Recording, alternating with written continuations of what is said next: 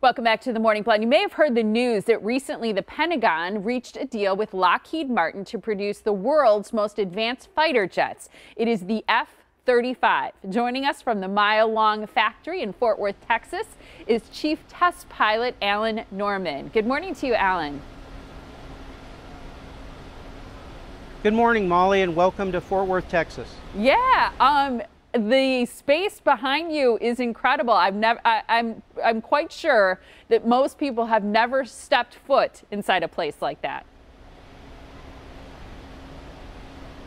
Well, you're right. It is incredible here, and as you mentioned, the building that I'm in is a mile long, where we bring all the pieces and parts of an F-35 together and then put them together with the refinement of the thickness of a human hair to produce this airplane that is what we call fifth generation. In other words, we take attributes of stealth, of advanced systems avionics, and the ability to share those among our airplanes.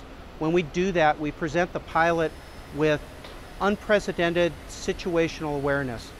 And the airplane, because of its stealth characteristics and that situational awareness and the ability to share the information, give our men and women that fly the F-35 in the services the ability to go in harm's way undetected, do their mission effectively, and come home safely each and every time.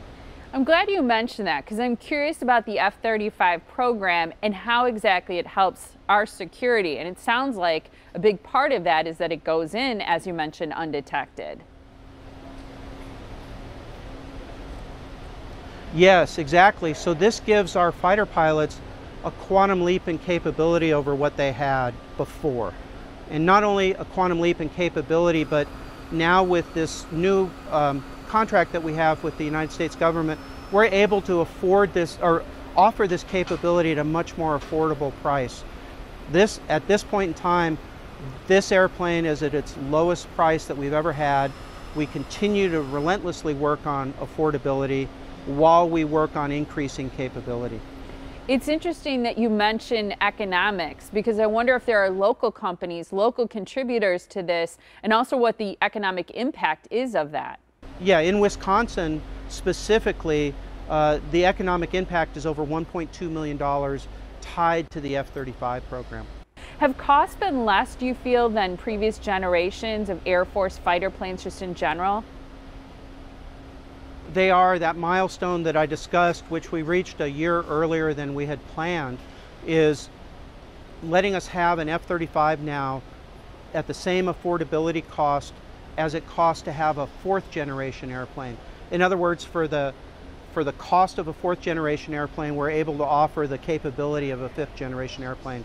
I think that's tremendously cost effective and again translates to more and more airplanes for our men and women in service and more safety for them.